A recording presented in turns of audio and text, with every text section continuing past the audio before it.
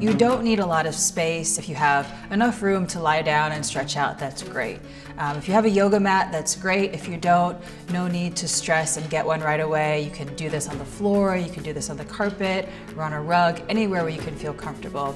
The most important thing is to feel like this is your space. So if you like to add some blankets, some bolsters, if you want to decorate the space, if you like to journal and write things down, if that helps you process whatever path that you're on as well. But the most important thing is to really create this space so you see it visually, drop that stress, drop that tension, and you'll be feeling amazing really fast.